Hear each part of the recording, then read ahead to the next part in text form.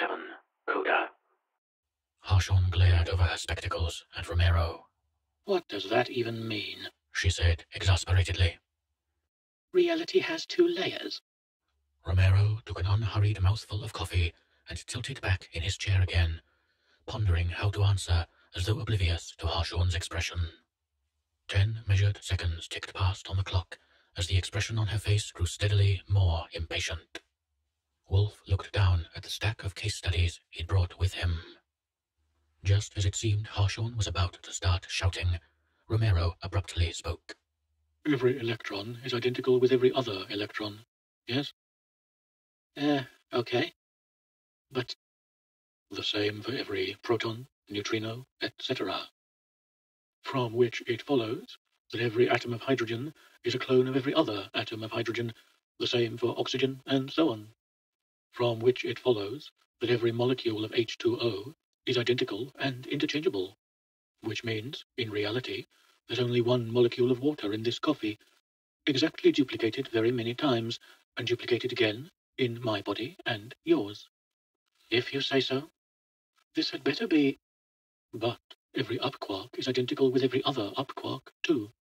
The same for down and the other flavors. And each membrane which makes up each quark is also identical, so it's not just every atom of hydrogen that's the same, it's every atom of everything. Mr. Romero, I didn't understand any of that. And I'm not convinced you did either. But what's all this got to do with 2 universes? And what's it got to do with the company? Miss Harshon, if there's only one thing in the universe, a vibrating membrane of energy, duplicated infinitely many times, how come it doesn't look that way? What's the difference between the water in my coffee and the water in you? Space, said Wolf. They're in different places. Yes, they're spatially different and temporally different. But what is space and time? Well, space is what matter exists in, and events happen in time. Space-time is the background. It's the thing that gets curved by matter. And the curvature is gravity. That's what Einstein said, wasn't it? That's what the man said. But the concept of the space inside an atom is just a metaphorical extension of the concept of space between macro-scale objects in the human world. Subatomic particles aren't really like miniature billiard balls. They're more like equations. It doesn't make sense to talk about space between equations. What we call time is just the interval between events. An event is a change of state or place, but all states and places are ultimately the same. So you're saying there's no such thing as time or space? Or space-time, or matter, or energy? In physics. Yet we experience them. So where do they exist? What do you mean, where? In our minds. Consciousness doesn't perceive differences of interval and place. It creates them. So you're telling me the universe is an illusion? Said Harshon sarcastically. No, I'm saying it's a second-level phenomenon, created by the universe's own emerging self-consciousness, of which humanity is a part. The Tomor are just a much larger part. Yeah, okay. Whatever. So what? So, if time only exists at the second level, time travel only exists at the second level. But what happens at the first level when we do it? All that technology the Tomor gave us, did you think it was for traveling in time? That's just a mental thing. All that equipment is for decoupling the physical universe from the mental one, letting the mental one jump back in the time stream, and reconfiguring the physical universe to match. We change the description of the world, they change the world to make it fit. A silence descended on the room as Wolf and Harshon digested what the younger man had said. Romero went back to his cup, staring off into the middle distance. The clock read 06:59. Harshon broke the quiet. You didn't bring me here for a physics lecture. Or a metaphysics one. You said this concerns the company. And the world. It's breaking down. The 2 levels sometimes don't quite realign. Maybe it's a fault in the technology, or... Wolf finished the sentence. Or someone's trying to use it without knowing what they're doing. Could be someone in the company doing a little freelance, or we've got a leak. Someone's selling trade secrets. And whoever's buying can't be trusted to operate it properly. Okay, boys, said Harshorn. I'm not too hot on the philosophy, but bad business, I understand. Pilfering, black markets, idiots messing around with toxic toys, that's my area. But I'm going to need some actual evidence. And I'm thinking, young wolf, that big pile of manila envelopes on the table is it. Can you break it down for me? Sure, said Wolf, picking up one envelope from the top of the pile, flicking it open and skimming over the first page. Joran Evans, 78, grandfather. Went back 50 years to give himself a message. Instead, he just disappeared for an hour, came back with no memory of where he'd been. The text did a scan, and it looks like he was taken out of stream as normal. And just spent an hour out of it without being reinserted. No evidence of double-tracking. You mean he was outside of time for an hour? Well, you can't be outside of time for a duration of time, but... Yeah. Anything special about him? Go back for an unusual reason? Wolf consulted the page again. Nope. Just wanted to deliver a message to himself. So, what was the message? Just don't marry your beard. Harshorn blinked. Come again? Evans was a gay. Had a pretend girlfriend way back. Married her for cover. Made both of them miserable.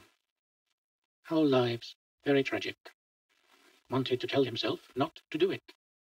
Nothing strange about that, interjected Romero, looking up. We get a dozen of those every month. At least, put in Harshorn, stifling a yawn. Did we try sending him again? Wolf flipped to page 2. We offered him a refund or retry. He took the refund, and came back the next day wanting the retry. Paid, went back, came back, no prob. Seems he told the girl, married her anyway, and they're both happy with bits on the side. Consider my heart duly warmed. What about the others?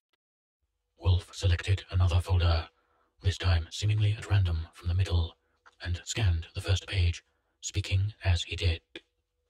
Claudette, surname redacted. Paid cash to go back a week.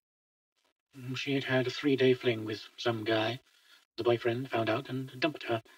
Wanted to make sure it didn't happen. Told herself not to do it, said Harshorn, nodding. Actually, no. Wanted to waylay the guy, stop him taking advantage of her when she was drunk and vulnerable. Drunk and vulnerable for 3 days. Yeah, right. It's just how she tells it. But anyway, she went back and... Wolf gave a sharp, barking laugh. What? He did it to her again? Oh, she had a 3-way with herself? Why didn't I think of that? Shot out Romero, leaning further back and grinning.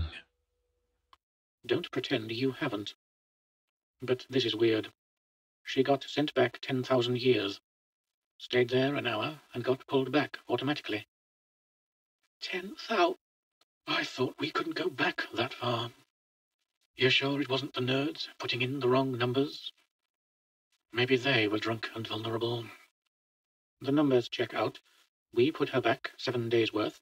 She just stepped out in mud hut time. Actually, we can go back as far as we want, physically. Put in Romero. It's just the Tomors won't let us. Apparently we're not mature enough. I can see why they might think that, said Harshorn dryly. This Claudia can't have made a complaint, or I'd have heard about it. We gave her the refund, sent an agent back to deliver the message gratis, and asked Miss Claudette very politely not to tell anyone. I trust she agreed in writing. The dockets with the lawyers, just in case. Okay, so we're covered. But that's a big pile on the table Just how many of these cases are there? About 50, where the problem was big enough for the client to notice. As for micro problems, He trailed off. thousands. Said Romero with an odd relish. Probably millions, really, but we only catch a few. And you think there's going to be more? Harshawn asked. More and bigger, said Wolf. I don't know. Give me another one. Wolf fished another report from the middle of the pile and looked at the first page. Li Ho, 35, parents emigres from China. Childhood infection, easily treatable, but the doctor botched the op, left him with permanent leg pain and a limp.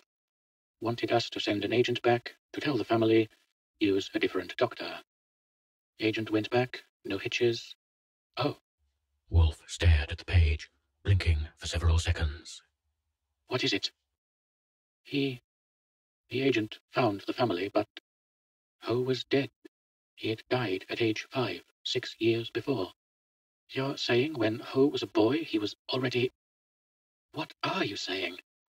It looks like the act of going back to when he was 11 kicked him into an alternate timeline. Maybe. You're going to have to give me more than maybes. Wolf's eyes flicked rapidly over the second sheet, and then the third. The agent got back, and we interviewed Ho. He said he now remembered... Oh, God. He remembered being 5 years old and being taken to a funeral. But it was his funeral. He saw his own corpse before they cremated it. Romero spoke quietly. Mr. Wolf, sir, you've got me properly spooked out. Harshawn took off her spectacles, held them inert in her hands as she stared at the wall, and put them back on again. I have 2 questions, she said. 1. Is this going to get worse? Wolf replied. It's been growing steadily for at least 6 months now. At first it was all microscopic. Now we've got people dying and going to their funerals. And I have reason to believe the other companies are seeing the same thing. I see. And 2, if we don't manage to stop it, how far will it go? I have absolutely no idea.